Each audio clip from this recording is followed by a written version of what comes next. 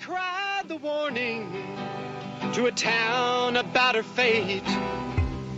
If she is a martyr, she's a people's martyr and a union martyr. She was a sort of symbol, a Joan of Arc in a way. Once Karen set her sights on something, she was very strong-willed. Karen Silkwood took on one of the biggest companies in America. If Kerr-McGee had made her mad about something, she was antagonistic enough. The risk wouldn't have mattered to her if she'd have done anything. She felt a moral obligation to do whatever she possibly could to try and see that things were improved there. If she could do it all over again and known what the outcome was going to be, would she still be as willing to give up everything for what she believed in?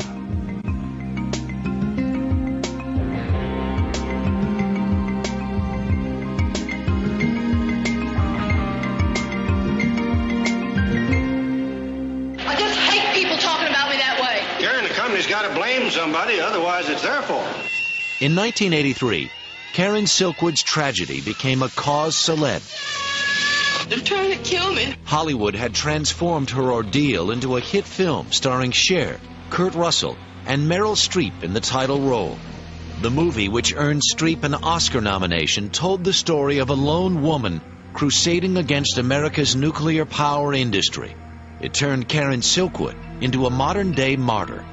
But what it does is tells you what kind of person Karen Silkwood was, and what kind of people evolve into mythical heroes and real heroes. She's both.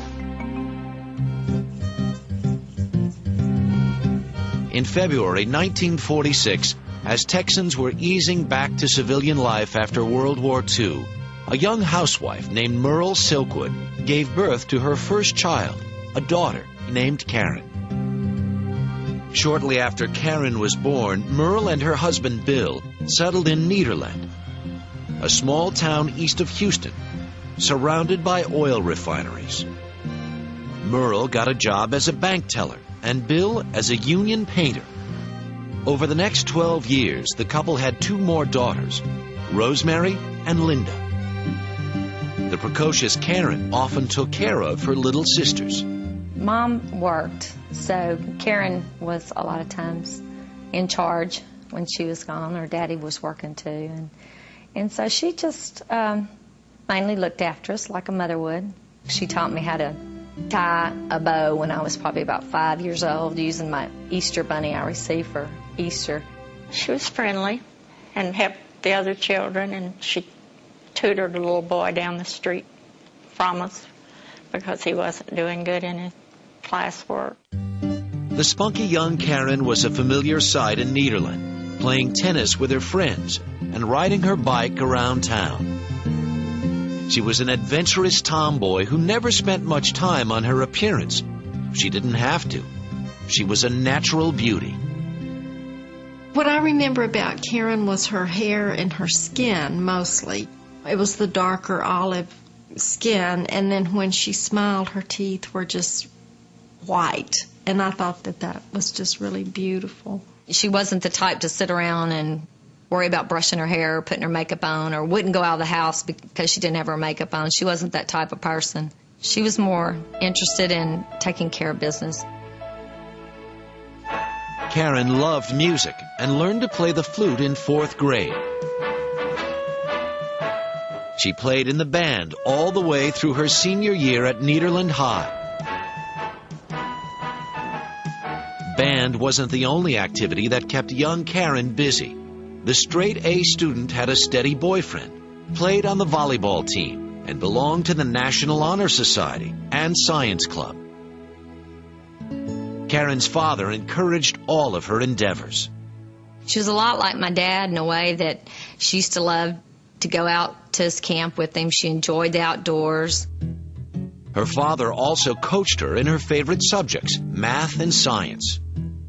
So when Karen had the chance to take chemistry, the determined teenager insisted she was up to the challenge, even though she'd be the only girl in class. She never let adversities get in her way. You know, she didn't let people, what they thought, like all the other girls, why would you want to take chemistry? That's just, you should be in home economics, not chemistry, right? Karen's parents sometimes worried about their daughter's headstrong attitude. She had her own ideas of how to do things, and not she was disobedient and nothing. She liked to do things her way.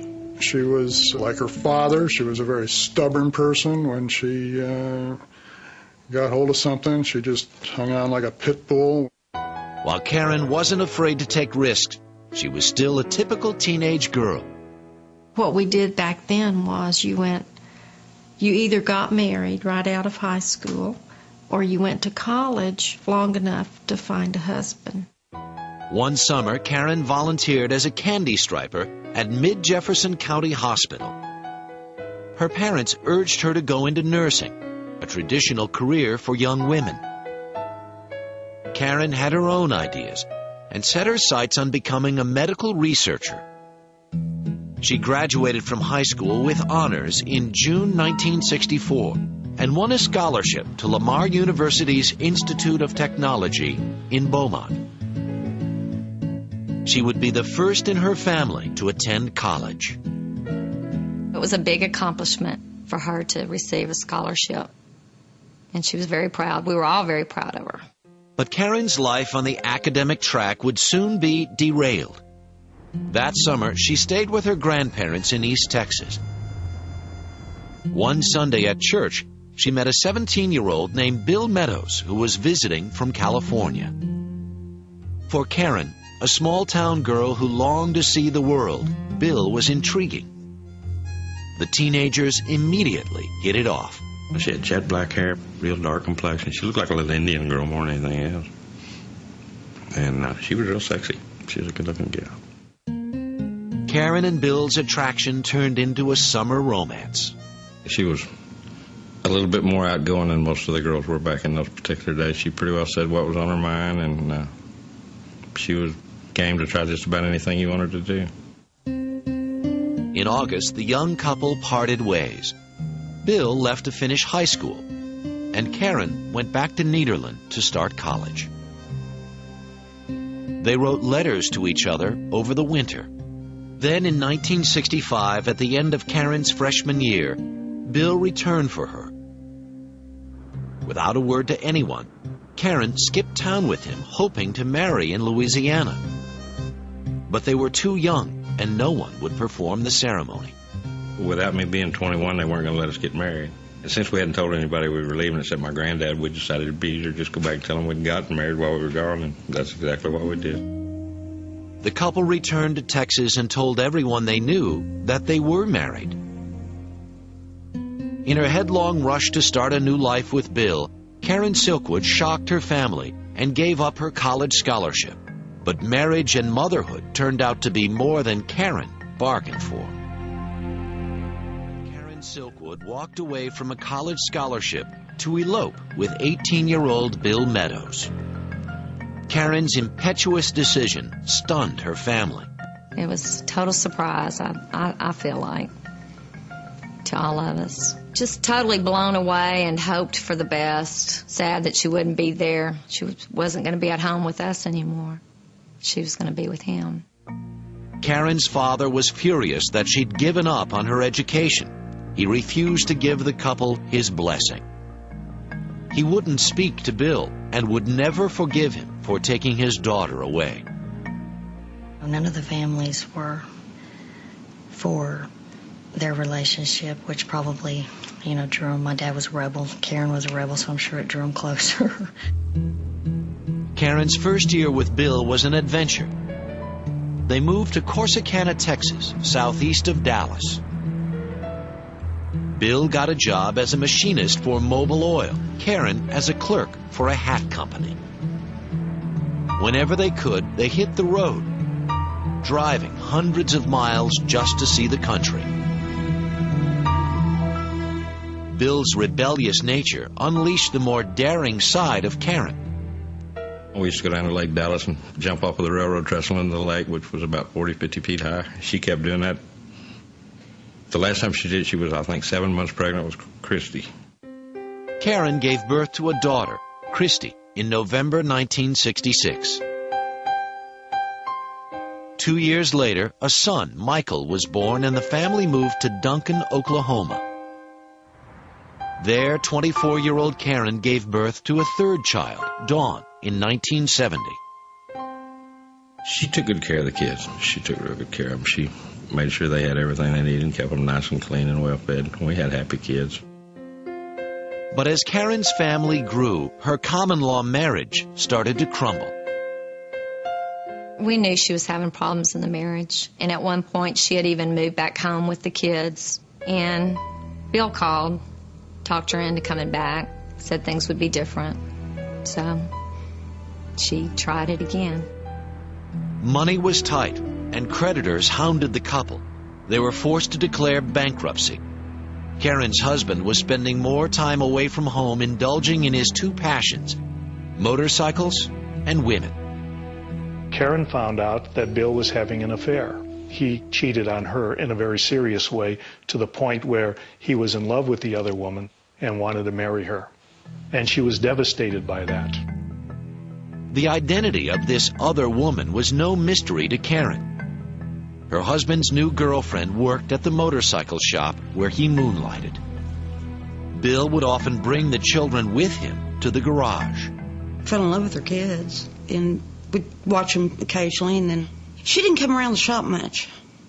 But a lot of times Bill would have the kids over there, so I thought they were the cutest things I ever saw the first time I drove up. Hurt and humiliated, Karen demanded a divorce.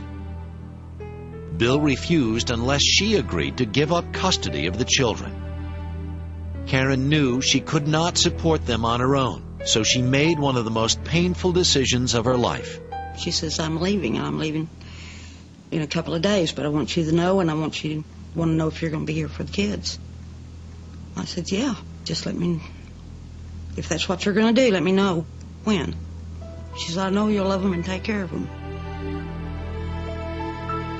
In 1972, after 7 years together, Karen left Bill and her 3 children, ages 5, 3, and 22 months. It was on a Saturday morning because cartoons were on, and she told me she was going to run up to the store and get some cigarettes to keep an eye on my brother and sister. And she walked out that door, and she didn't ever come back in. As a young adult, a young child, it still kind of hurt that she would leave, because I can't imagine leaving my children for anything.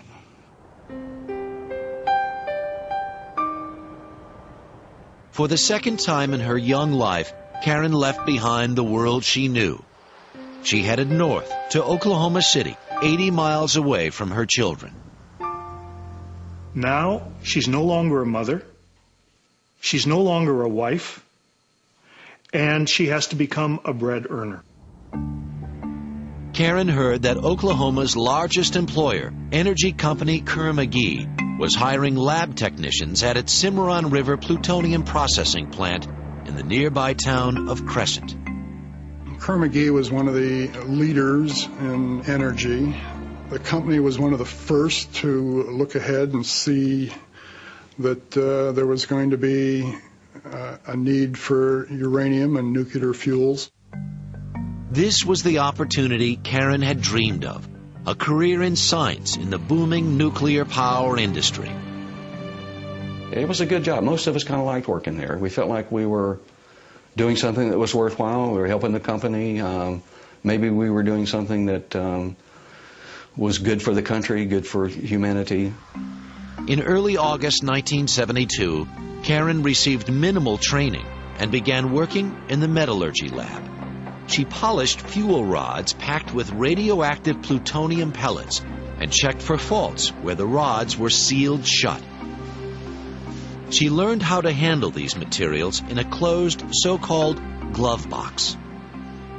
Now she's on her own, and she has a job, a very important job, in a big company, a Fortune 500 company, in a very nice place, a lab, where she could do scientific work. She wanted to excel. Karen had also met an exciting new man at the plant. Within a month, she and Drew Stevens were a couple. Drew was also going through a divorce, and he and Karen found comfort in each other. He showed her the ropes in town and on the job. He was just a cool, good-looking guy. She must have been something to get a guy like Drew as interested in her as he obviously was. Karen's energy and willingness to learn appealed to Drew. He was concerned about safety issues at the plant and convinced Karen to join the Oil, Chemical, and Atomic Workers Union. She had been working at the plant for just 3 months when the union went on strike for better wages and safer working conditions. Kerr-McGee made no concessions, and the strike failed miserably. It was back to work as usual. There was bitterness all over the plant. People who didn't belong to the union felt that Kerr-McGee was now going to take it out on the workers and make things worse. And the union got nothing except 10 weeks on the picket line. The union had lost more than its fight. The strike had deepened the wedge between non-union workers and activists like Karen Silkwood. Walking the picket lines hardened her resolve and prepared her for a very dangerous mission.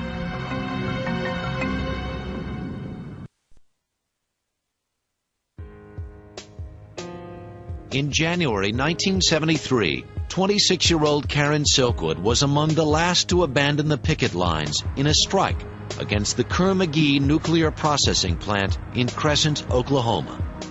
The experience inspired Silkwood. Her father, a union man, had taught her to stand up for her convictions, and she had always been quick to lend a hand. She was the kind of person that if you were her friend, if she thought of you as a quality person and could help you out, she would. I remember telling her that we had no television, and she said, I have a television, and, here, take my old TV. Karen now spent much of her free time with her boyfriend, Drew Stevens, and their friends. She was more outspoken than other women at the plant, and was known for being flirtatious and provocative. Drew told me about a worker at the plant who had a big crush on Karen and was constantly following her around and doing whatever he could to get her attention. But at one point, Drew told me that she caught him in one of those airlocks and flashed him. And that told me a lot about the kind of person Karen Silkwood was. Karen experimented with her newfound freedom. She smoked marijuana, went to bars, and followed her boyfriend Drew's lead. Part of his charm was that he was, a bit of a rebel, and he was a bit reckless. He liked to race cars, and he even got Karen involved in racing.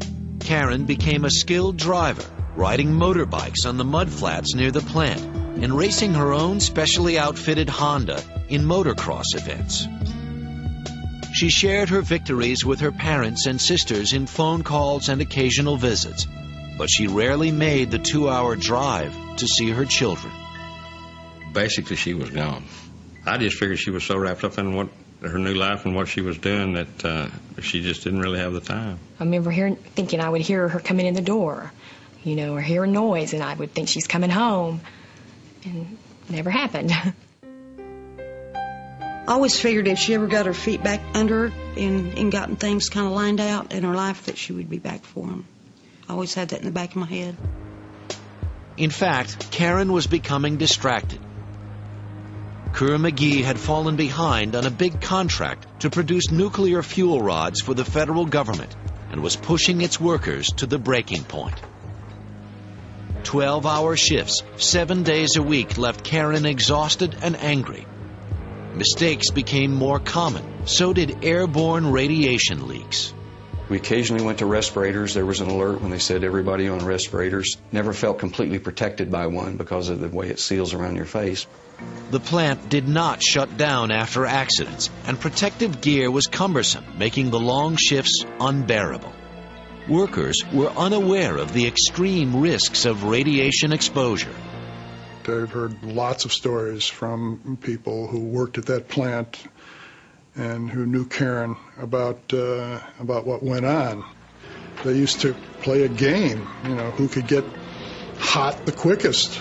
And by hot, I mean contaminated with plutonium, because it meant they went in, they took a shower, they got scrubbed down a little bit, and then they got the rest of the day off. Then in July 1974, Karen was contaminated for the first time. Air sample filters in her lab read hot, indicating airborne radiation. She was the only one on her shift who had been exposed to plutonium, which made her fear that the incident was a veiled threat from someone at the plant. She was a sort of vivacious personality, rebellious. And, you know, it's a natural situation. There are people who don't like you. Health supervisors assured Silkwood that her contamination was minimal. Yet she still had to submit weekly urine and fecal samples for testing. This worried Karen's sister and mother, who paid her a visit that summer. She would bring the jars home from Kerr-McGee, you know, and I'd ask her what they were for, you know, and, oh, Mother, they just thought they had a little leak at the plant. She says, nothing to get upset about. And I thought, what an awful job you'd have to do that. And she never really, I don't think she wanted to worry us. Karen put on a brave face for her family, but she was troubled. She believed the company was putting profits before safety, so she increased her involvement in the union. Silkwood was elected to its 3-person bargaining committee, becoming the first woman in the company's history to fill that post. She'd go around the plant with a little notebook that she kept in her purse, asking questions. When was this spill? When did it happen? In a rural community where good jobs were hard to come by, some workers resented Karen's activities. As working conditions degenerated at that facility, Karen became more of an activist, you know, being sort of a pushy crusader. A lot of her co-workers felt that she was endangering their jobs. They knew that Kerr-McGee had a way of punishing those people who fought the company policy. Silkwood's efforts made her an outcast at work, and the pressure was getting to her. Even her relationship with her boyfriend grew tense. She became depressed and had trouble sleeping. Her doctor prescribed Quaaludes, a common sedative. Still, Silkwood was determined to fight for safer conditions at the plant. In September 1974, Karen and 2 co-workers flew to Washington, D.C., to the headquarters of the Oil, Chemical, and Atomic Workers Union. They had a long list of alleged safety violations. Silkwood and her friends were shocked when union officials explained that exposure to plutonium could be life-threatening, a fact that Kerr-McGee had never revealed. They were never told about how dangerous the material was. They didn't understand that any contamination from plutonium could cause cancer in the future. It was disbelief. You're telling me that all along I've been exposed to this risk? Karen was still trying to absorb this news when she made an offhand remark about another concern that she had, one not on the list. She said that X-rays of fuel rods showed potentially dangerous hairline cracks, but that the data had been altered and the rods had passed inspection. She said she had this concern. She really felt bad about the fact that this quality control data was being tampered with.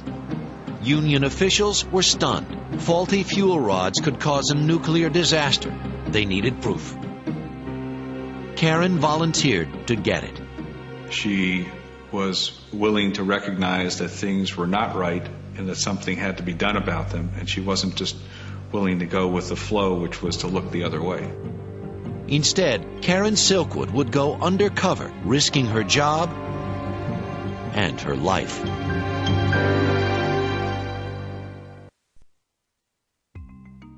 By October 1974, 28-year-old Karen Silkwood was feeling deeply betrayed by her employer, Kerr-McGee. She had learned for the first time that handling plutonium could cause cancer. Kerr-McGee had a responsibility to tell its workers, this is what you're working with, this is what is known about the risk, and here's how to protect yourself. Those 3 things were never done. Within weeks, the union called a meeting at which medical experts explained the hazards of plutonium exposure. At the meeting, which was audio taped, an indignant Karen Silkwood spoke up. If there is something going on, and if we are going to be susceptible to cancer, we're not going to know about it for 20 years. There's something that's got to be done. Silkwood also believes someone was tampering with quality control records at the plant. Union officials enlisted her to prove it. She began secretly collecting information, jotting down these notes, and stealing company documents. Karen was like a foot soldier, working for the Union, who was sent behind enemy lines to gather intelligence. The Union planned to leak the evidence to New York Times reporter David Burnham. I had this general feeling that this was, this industry was very soft and had been puffed up way out of perspective. So I was looking for chinks in the armor. And she offered a possible chink. For Karen, however, this fight was personal. She was concerned about herself and her fellow workers. On October 7, 1974, she called Steve Wadka, her union contact in Washington, who taped their conversation. In the laboratory, we've got 18 and 19-year-old boys, and 20 and 21. And they didn't have the schooling, so they don't understand what radiation is. They don't understand, Steve. Silkwood feared that faulty fuel rods were being shipped out for use in a nuclear reactor. Although she was told to be discreet, her actions put her in jeopardy. It was a major federal offense to steal anything out of a nuclear facility. And that's what she was doing. She was pilfering documents. So she had good reason to be fearful if she were caught. The stress of Silkwood's 2 months of detective work began to take its toll. She dropped from 115 to 94 pounds and relied on sedatives to get her through the day. Sensing disaster, she asked her family in Texas to find her some job applications. I think that Bill, Karen's father, knew instinctively that she was frightened and that she felt, there was something she had to do and that it was dangerous. And he simply told her to do what she thought was right. She was going to give him a 2-week notice and come home. She wasn't going to stay with Kerr-McGee. But before that could happen, Silkwood made a terrifying discovery. Plutonium was missing from the Kerr-McGee plant. Unnerved, she called a former co-worker. She did call me one night, and her biggest concern was material unaccounted for, that Kerr-McGee was not keeping complete inventory of how much plutonium they had and where it was. Over 40 pounds of weapons-grade plutonium were missing, enough to make 3 nuclear bombs. She was distraught and very emotional, as though I'm concerned it's real, but other people don't seem to care. Then, on November 5th, at the end of her shift, Karen routinely waved her hands before the radiation meter. She came face to face with what she dreaded most: contamination. She would find that she had contamination on her hands, which were in glove boxes, either meaning the gloves leaked or someone put plutonium inside the gloves. Karen was forced to endure a painful shower with powdered detergent and bleach to remove the deadly plutonium. She returned to the plant the next day. After working in the lab for about an hour, she waved her hands in front of the radiation meter. This time, it was more serious. They scrubbed the skin raw all over her body. It hurt so much that Drew would tell her not to cry because the salt from her tears, burned her skin. They had to scrub every orifice. I mean, it was just nightmarish what she went through. Silkwood's nightmare wasn't over. When she returned to work the next morning on November 7th, her contamination was higher than ever. But she had not been working with plutonium since the day before, so the only explanation was that somehow Karen had been exposed to plutonium outside the plant. Her nasal smears were indicating that she had inhaled plutonium. She knew at that point what that meant. She knew it was a death sentence. The company health supervisor suspected that Silkwood had contaminated herself to embarrass Kerr-McGee. Once again, she submitted to an intense scrubbing. Karen then agreed to an inspection of her car and the apartment that she shared with a roommate. The car was clean, but her apartment was hot or radioactive. They found out that her bathroom was incredibly hot. The commode was hot. The sink was hot. There's a trailer refrigerator that was hot. The refrigerator was hot. Men in protective suits, a Kerr-McGee decontamination team descended on Silkwood's apartment. I was called and told to organize a decontamination squad to go down and start cleaning the apartment. When I got down there, they were still loading stuff in barrels. Everything went. The refrigerator, the couch, coffee tables, the television set. Just cleaned it out. Left nothing. She was down there, standing out front bawling, and then she disappeared. I don't know where she went. Karen frantically called her union contact and her family. We were concerned at that point as to what was going to happen to her. In other words, did she have enough at that point in time to immediately kill her? I answered the phone, and she was in tears. All she could say was, I'll be home soon. Then she drove to Oklahoma City to see her boyfriend. And she showed up down here, and she was shaking like a leaf, and she was hysterical. She was incoherent, and she kept saying over and over again that I'm going to die. Silkwood now believed the company would do anything to stop her. Fearing for her safety, union officials quickly arranged for her to meet with Times reporter David Burnham. But before Karen could meet with the reporter, officials from the Atomic Energy Commission and company doctors insisted that she, Drew, and her roommate be examined at the Center for Nuclear Research in Los Alamos, New Mexico. On November 12th, her friends were told they were clean, but Silkwood learned that she had somehow ingested plutonium. Doctors insisted her radiation levels fell within governmental safety standards and she would be fine. Karen didn't believe them. She was even afraid that kissing Drew would contaminate him. I remember answering the phone, and it was her, and she was upset. She had all these tests done, and I had told her that she was married to cancer.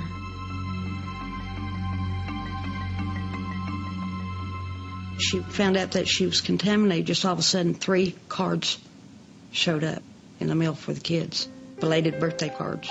They hadn't heard from her in about 7 or 8 months. Still, Karen did not visit her children. Instead, she promised union officials that she would complete her mission. She came back to Oklahoma, and we asked her if she still wanted to proceed with the collection of all the quality control information. She said yes.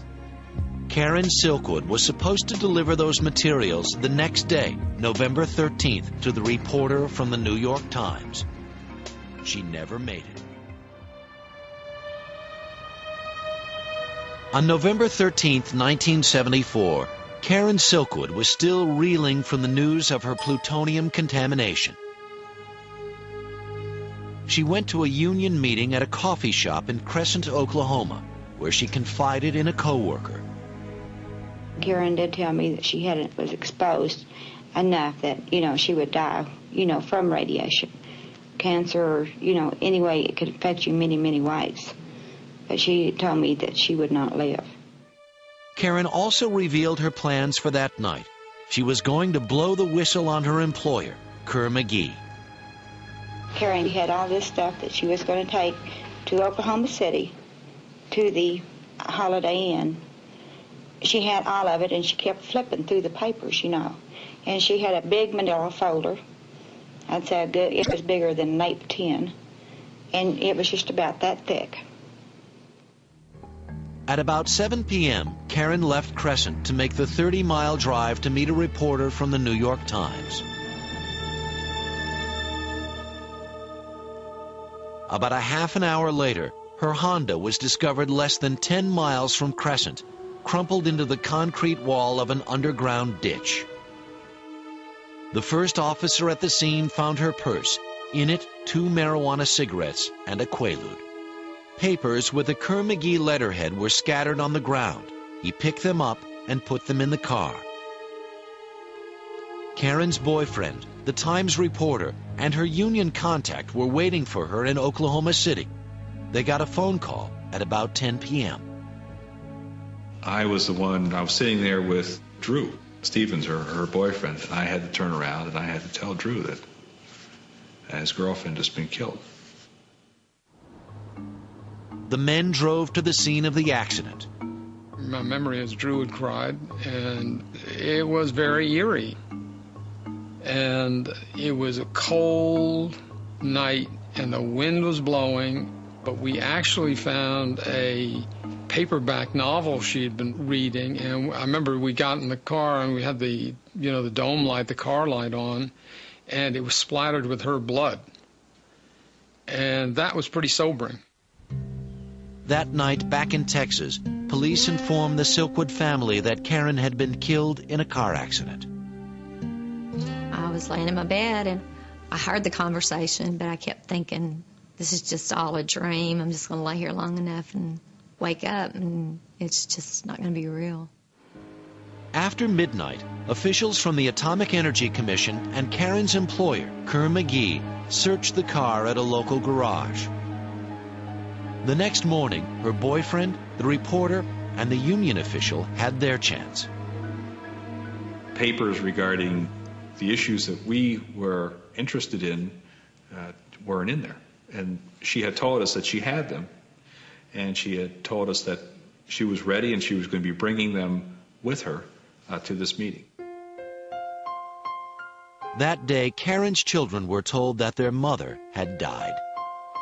Dad had taken us all, put us in the car, and told us we were going to go get some ice cream. And when he said it, it almost seemed like, it was just said in passing. It wasn't like anything to focus on. Of course, 5 years old.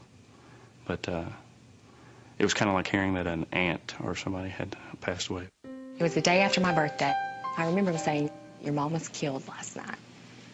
And, of course, Mike and Dawn had no concept of what had happened, and I just remember going, she's never coming back to get me. She's gone forever. She's really gone now. Karen's family had to bury her in a new dress because all of her clothes had been destroyed by a Kerr-McGee decontamination unit. Authorities ruled Silkwood's death an accident, concluding that she was under the influence of drugs. I would either put her probably either totally asleep or in some state of stupor from induced by the medication she was taking. It appeared at the scene, and from the physical evidence at the scene, that she ran off the road by herself. But the union suspected foul play and hired an accident reconstruction expert. Her family also hired an investigator. They disputed the official findings. The medical examiner's report found high levels of Quaaludes in Silkwood's bloodstream. However, their research indicated that she was conscious just moments before impact. I noticed that the extent of physical damage that she had was inconsistent with someone who had fallen asleep at the wheel and or someone who was intoxicated. That she, in fact, it showed me that she was stiff and braced. They also found fresh dents in the car's rear bumper. In my opinion, and the people that I've had working with me, there's enough circumstantial evidence there to indicate that another vehicle may have hit the car in the rear. The nagging question, was Karen Silkwood murdered? I think Kerr-McGee paid somebody to run her off the road. After Karen died, Dad didn't work a whole lot anymore. He devoted his life to trying to find out exactly what was going on. and what happened to Karen and who killed her.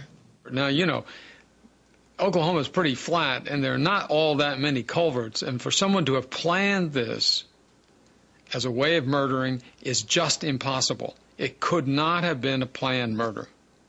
I think it's possible that someone set out to scare her. In the months after her death, government reports verified many of Silkwood's accusations against Kerr-McGee, including the falsification of quality control records. The Atomic Energy Commission also concluded that Silkwood could not have contaminated herself because the plutonium she ingested had come from a restricted area at the plant. That mystery remains. In 1976, 2 years after her death, Karen Silkwood's family filed a civil suit charging Kerr-McGee with willful negligence in allowing Karen to be contaminated with plutonium. 3 years later, a jury awarded the Silkwood estate $10.5 million. I feel that Karen has been vindicated, and what she was saying was true, and I think the American public believes her now. It sends a message to the government and to the nuclear industry that they have to tell the truth, and that if they don't tell the truth, they have to be prepared to pay the fiddler. Karen Silkwood has been hailed as a whistleblower who paid the ultimate price for her convictions. Because she died, and because the women's movement and the anti-nuke movement and others latched onto her body and, you know, exploited it, and sometimes shamelessly, it became a very big and powerful force for those who opposed nuclear energy. And I think that that is part of the reason the Silkwood story was such a big deal. When I talk to my children about Karen, I tell them how proud I am of her and that she chose, it was a hard road to go for her to take a stand like she did in her job and trying to help the people of Kerr-McGee. She could have easily walked away, came home, and left it. But that wasn't her. For Silkwood's children, her legacy is more complex and painful. For a long time, I just absolutely, for lack of a better way to describe it, I hated her. As I've gotten older and as I've had children, I have done a lot of forgiving to Karen. I sometimes think that maybe because of whatever the circumstances were, that she couldn't be there for her children, that she made out to society, and she was there for mankind. I'd just like to find out a little bit about her, find out what her feelings for her family were, maybe find out if she could do it all over again, would she? If she had done it and known what the outcome was going to be, would she still be as willing to give up everything for what she believed in?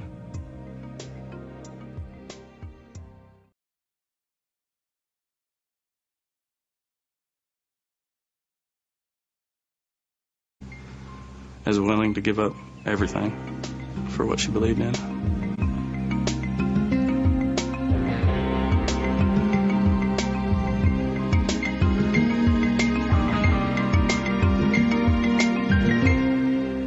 I just hate people talking about me that way. Karen, the company's got to blame somebody, otherwise it's their fault.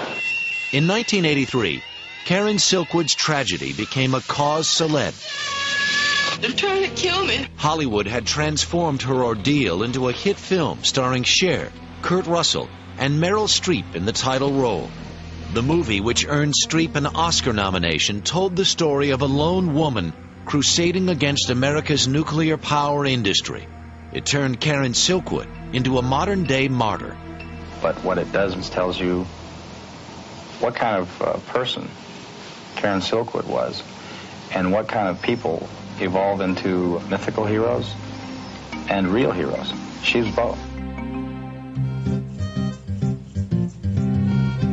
In February 1946, as Texans were easing back to civilian life after World War II, a young housewife named Merle Silkwood gave birth to her first child, a daughter named Karen.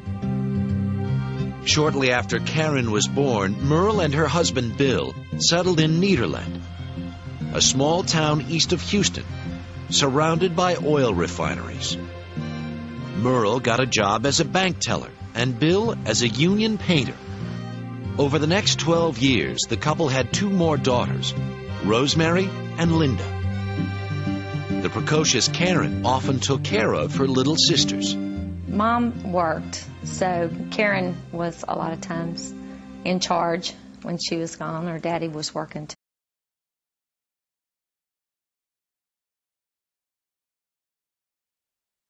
Lady Karen cried the warning to a town about her fate. If she is a martyr, she's a people's martyr and a union martyr. She was a sort of symbol, a Joan of Arc in a way. Once Karen set her sights on something, she was very strong-willed. Karen Silkwood took on one of the biggest companies in America. If Kerr-McGee had made her mad about something, she was antagonistic, and the risk wouldn't have mattered to her if she'd have done anything. She felt a moral obligation to do whatever she possibly could to try and see that things were improved there.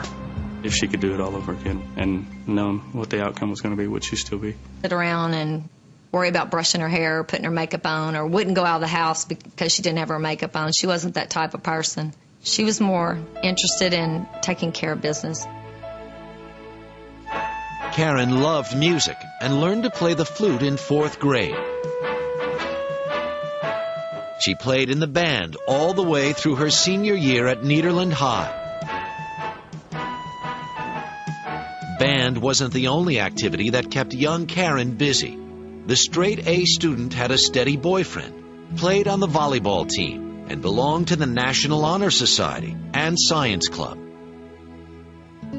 Karen's father encouraged all of her endeavors. She was a lot like my dad in a way that she used to love to go out to his camp with him. She enjoyed the outdoors. Her father also coached her in her favorite subjects, math. And so she just mainly looked after us like a mother would. She taught me how to tie a bow when I was probably about 5 years old, using my Easter bunny I received for Easter. She was friendly and helped the other children, and she tutored a little boy down the street from us because he wasn't doing good in his classwork.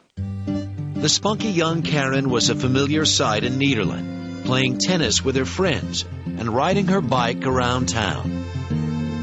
She was an adventurous tomboy who never spent much time on her appearance. She didn't have to. She was a natural beauty.